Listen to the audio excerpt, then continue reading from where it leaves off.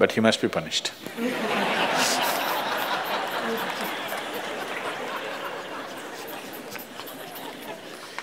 Either by you or somebody, he must be punished.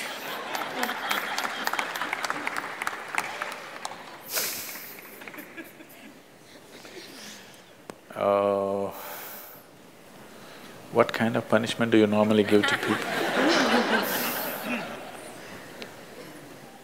Already enough punishment has been given, isn't it?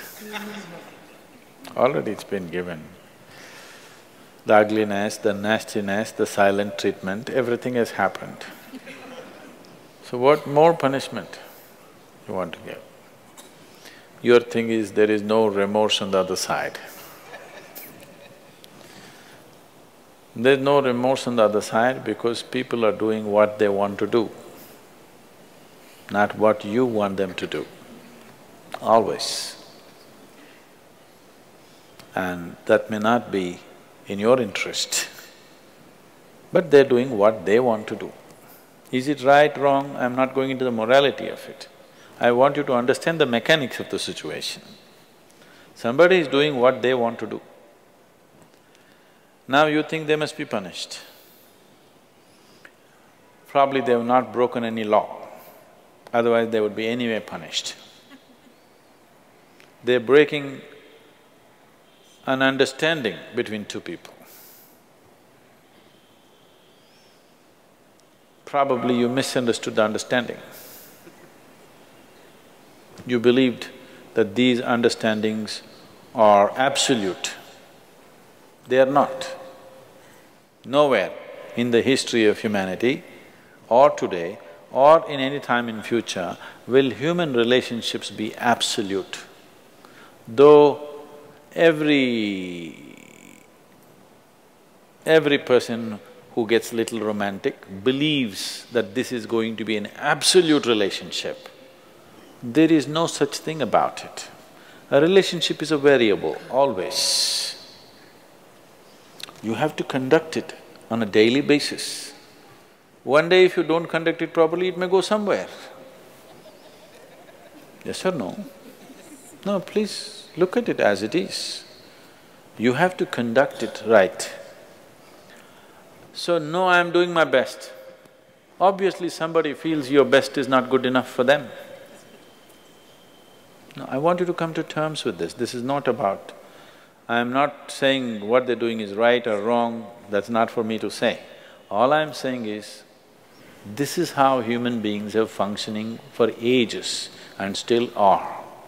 I'm saying, first of all, you need to understand, relationships will never ever be absolute. There will be variables that it's juggling that you have to do. If you're juggling with fireballs, sometimes it'll spill out. Takes lot of skill and attention.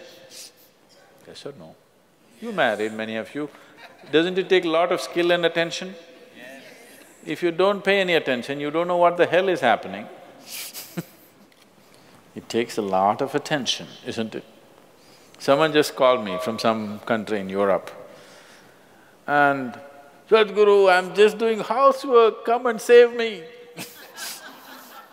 Take me away to your ashram, I'm just doing housework. She's washing dishes and stuff. Well, very affluent, but has 4 children. So all the time there is something to do endlessly.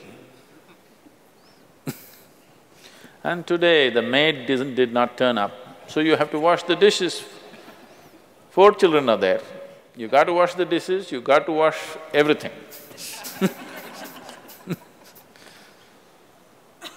So I'm saying, you need to understand this. A relationship is a variable reality. It is not an absolute reality.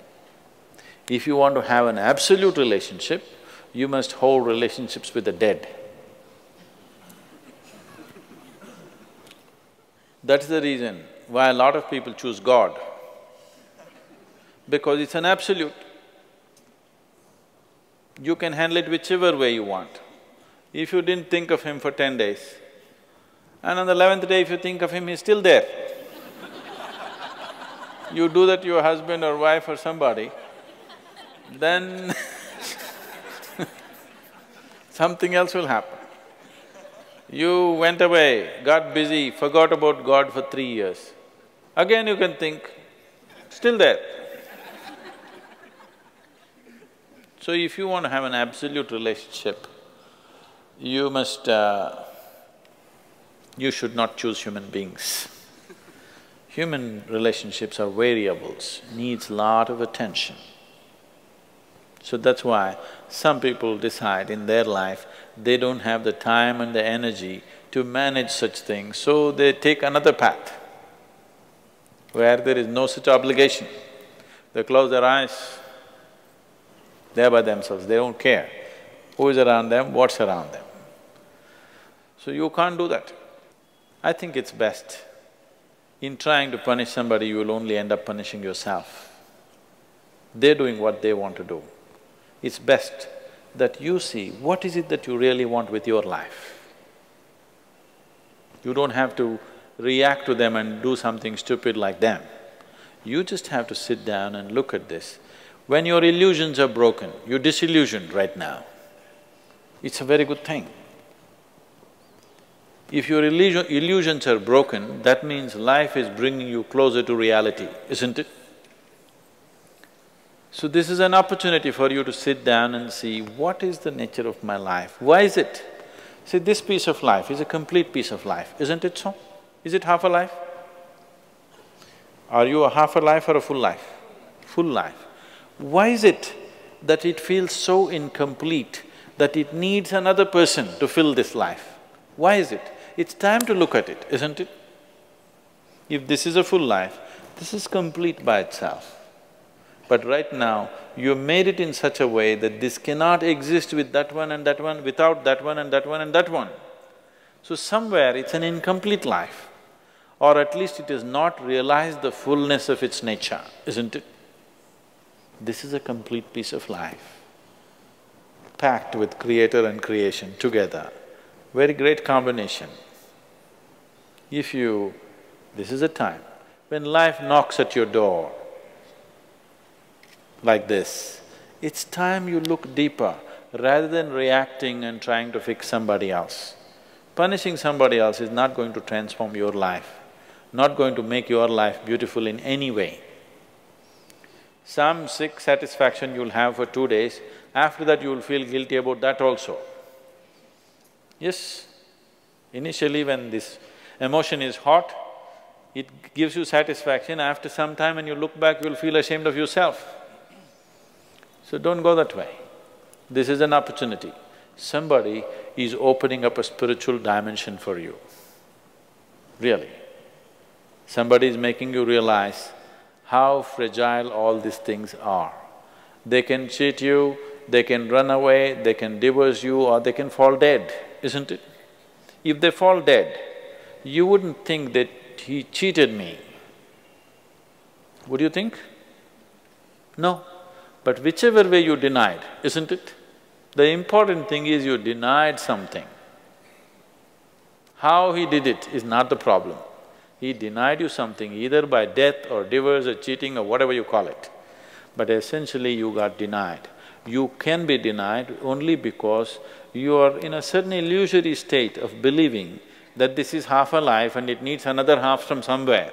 No, this is a complete life. If you blossom as a complete life, you will see relationships will be of a completely different nature. It will be more of coming together and sharing, not of extracting. It has to transform. If it has to transform, you have to transform. This is a great opportunity somebody has given you. Stop using this word, somebody cheated me. Just say somebody is pushing you towards ultimate reality from an illusory state. We must thank that person. We must be grateful. Instead of keeping you in an illusion, instead of keeping you in your life for a whole lifetime, so soon they're making you realize this. Otherwise you will know this at the time of your death. Yes. You'll know at the time of your death, when you're dying, I'm scared, why don't you come with me? You'll say, no. So at that last moment, instead of knowing, it's better to know now.